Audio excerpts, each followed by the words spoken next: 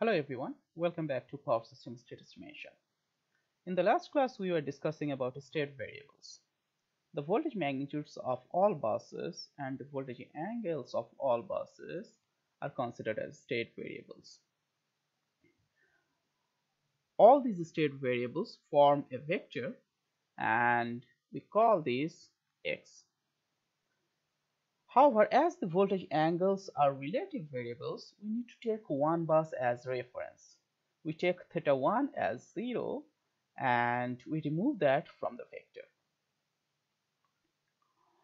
So if there are n buses in the system, then the total number of states becomes 2n minus 1.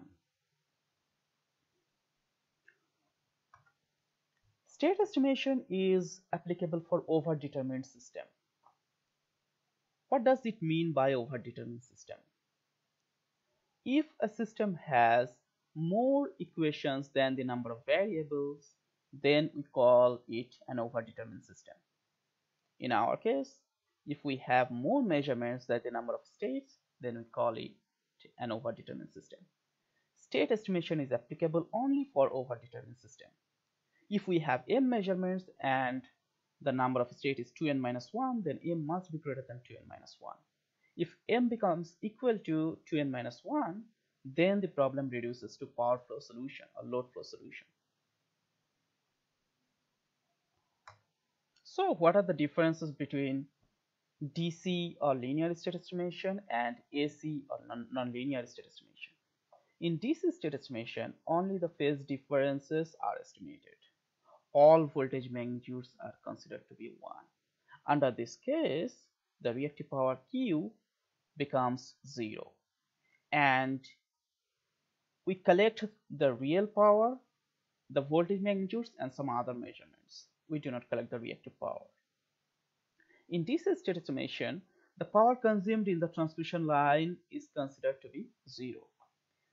If the power flow from bus 1 to bus 2 is P12 and the power flow from bus 2 to bus 1 is P21, then P12 becomes equal to minus of P21.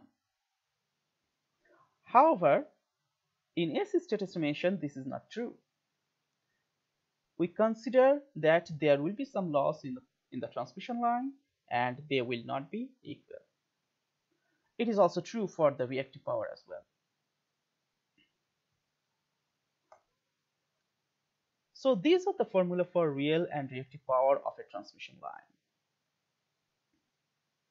These are the two basic state equations for state estimation. These relate the state variables with the measurement. These are the power flows of the transmission lines.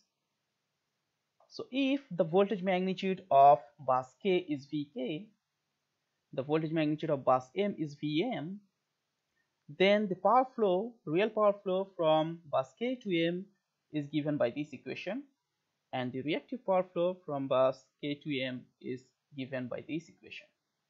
If we know these equations, then we can easily calculate the power injections of a bus. These are just the summation of the power flows of the transmission lines which are connected to the bus. That's all for today. In the next class, we will discuss about the Jacobian matrix. Thanks for watching.